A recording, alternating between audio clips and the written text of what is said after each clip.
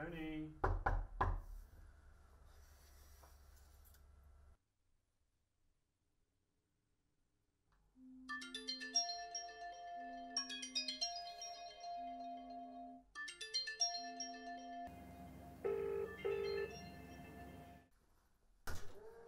Hey Tony, you in here?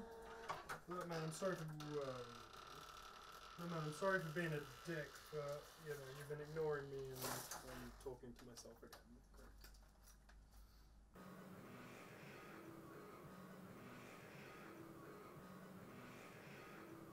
Hello? Hi, Mrs. Jones. What?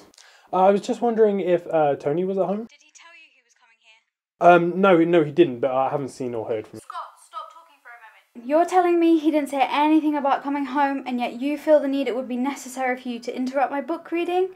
Just ask me such a pointless question. Listen to me.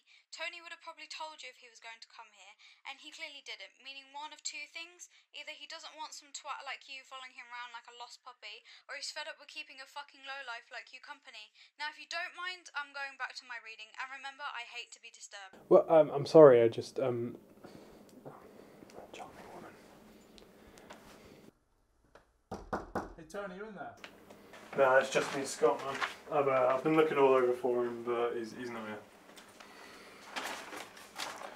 Well, has he gone home? Maybe he should phone his mom. No, don't phone his mum. I think she'll let us know when he gets there. Alright, I guess we better get started then, haven't we? Yes, make a start.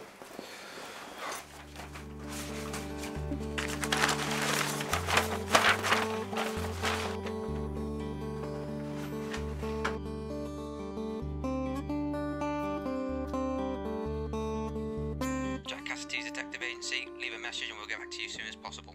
Hi, my name is Scott Turing. I found this number offering PI services. I need your help. My address is 13A, Block 12, Humane Row. No one else can help me with this case.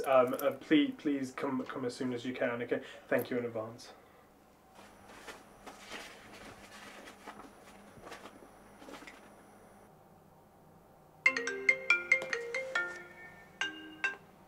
Hello?